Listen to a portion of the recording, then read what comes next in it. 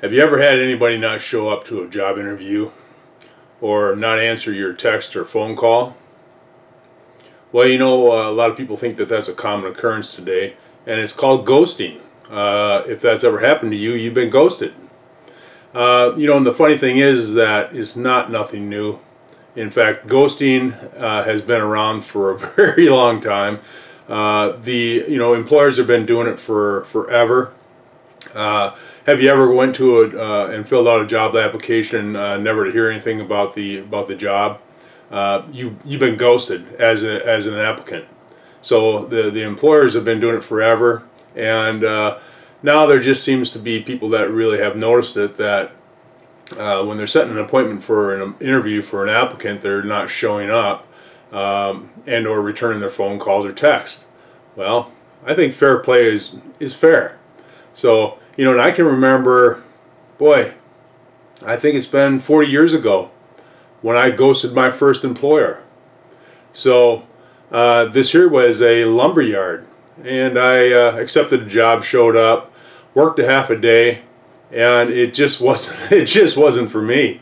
I didn't think I wanted to have a career stacking lumber. Lunchtime came and I never returned, so I ghosted them. Okay. Then the second time I ghosted my employer was I was on a construction site, and I decided to ghost them because the supervisor was just a real pain in the butt. They were just they were a horrible supervisor. Let me put it that way. And so I did the same thing there. When lunchtime came, I never came back.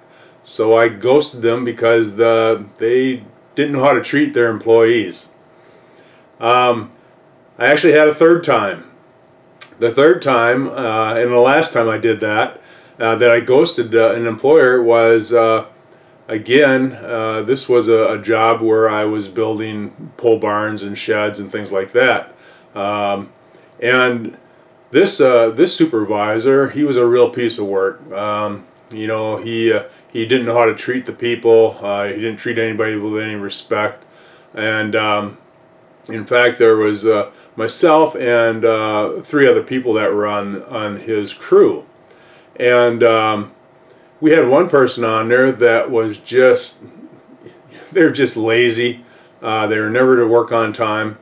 In fact, the day that I ghosted them was the day that my supervisor said we had to go by the jail to pick up this person, and then he promotes them to a lead person.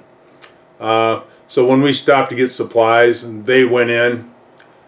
I got out of the truck and walked all the way back to my vehicle that was probably about 4 miles away. Great summer day. Just took my time, enjoyed it, and never went back to work for them again.